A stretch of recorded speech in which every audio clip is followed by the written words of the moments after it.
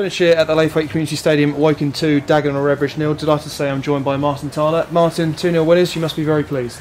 Very pleased. The result obviously is the most important thing, but the way we played, in the first half when we really did deserve to be 2 goals up, and then the way we managed it in the second half. Dagenham lost a couple of players early on to injury, which I think affected the way they played, but they certainly still had a lot of good players on the field, and until the last couple of minutes we didn't take anything for granted in the dugout. Most importantly on the pitch, the players didn't take anything for granted, and I was as pleased with the second half, with the managing of a 2-0 lead, which the old cliche that commentators always use, a 2-0 being a dangerous lead. It certainly is, but we sent them out with the same sense of purpose for the second half, and they were great. I mean, it's nice to say after 4 games really that we've exceeded perhaps the expectations of everybody involved, but we're a tight-knit group, and we drive each other on, looking inwards, and everybody expected certain standards, and so far everyone's met those standards, and the results speak for themselves. Funny enough, obviously everybody say, well, you lost 4-0 at Chesterfield, but we actually played really well between the 3rd minute and the 83rd minute. That doesn't win you a game, as the scoreline shows, but it was encouraging to come into the game today. It wasn't as though we felt we'd come off the back of a hiding. The result might show that, but the match didn't. So the boys had a lot of confidence, and they showed it. And conceding 4 on Saturday, crucial to keep a clean sheet here tonight as well. Yeah, that's one of the targets for the team, not just the defenders. Craig Ross very pleased with it, and rightly so. That's 2 clean sheets in 4 games, and they worked very hard. Nathan Collier made a great tackle right at the end and just showed the determination. I think if we'd let a goal in then, we'd still have won the game, but they wanted a clean sheet as a team, and as coaches, of course, we want the clean sheets as well. So now it's strange times, isn't it? We all know it's strange times. You're talking to me with a mask on and with 2 metres away from the camera and everything. It's difficult for everybody, but we're just trying to keep our focus on football. We're lucky to be able to put teams out to play, and those watching and on the stream particularly, or watching this interview, getting something to talk about that is relevant at a very, not just for the country but for the world. We're still in the midst of the difficulties. No one's trying to hide that, but we're delighted. Obviously we'd like to have fans in, it goes without saying really, but the truth is we're delighted to be playing, and obviously to get a win in these kind of circumstances is even sweeter really. Both goals in the first half. It was another game that Woking saw up very professionally, particularly in midfield. Yeah, the midfield, Ben Dempsey was back, of course, who Douse managed to get that one across the line, what's the day, Tuesday, on Monday, but obviously he knows most of the lads, having been here last season.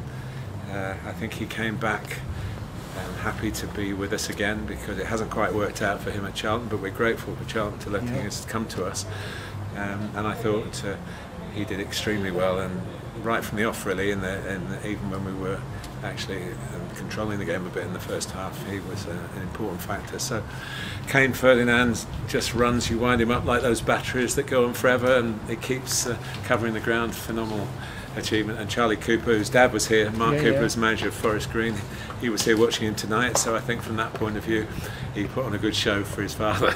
Very much so. And on to Saturday, 3 wins from 4 now. On to Saturday with Halifax Town, the visitors, a few familiar faces coming back from the Laithwaite as well. You'll be looking forward to that one with much positivity and confidence, I suppose. Well, you'll have to ask Josh Casey, who's behind the camera at the moment, whether Jake Hyde has told him whether he's going to be fit enough to play, but we'll wait to see. What do you think, Josh? Don't trust him, whatever he says. But yeah, that's another game. We're enjoying tonight. The players have done extraordinarily well to get 3 wins out of 4 and play very well in the 4th game as well. So, it's early, but I think we showed last season we made a good start, and that counted for a lot when we had some difficult times further up the road. Hopefully we won't have those this time, but we know we're Little Woking in a big league. We're part-time against the full-time teams, and that's our mantra really, and that's the only way we can operate. But it brings the best out of certain types of people, and happily we've got a lot of those types in our dressing room. And just finally, with, as I say, that game on Saturday, the games are coming thick and fast. How are you sort of managing everything with the players and the staff behind the scenes? Well, we haven't been hit too hard by injuries, but Malachi and Napa came off before half-time, and he was obviously going to be a doubt for Saturday with a tight hamstring. I think we got him off as quickly as we could, and he's just told me now that he's had this problem before, so he knows how to manage it.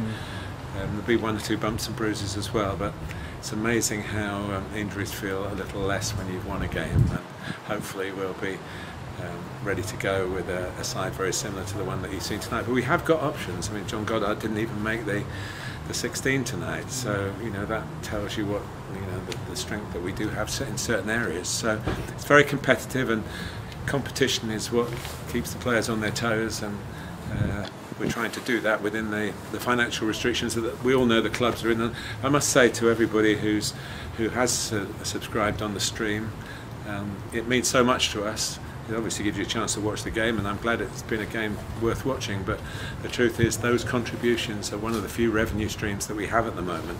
So please help all you can, and switch on at 3 o'clock on Saturday, Woking v Halifax.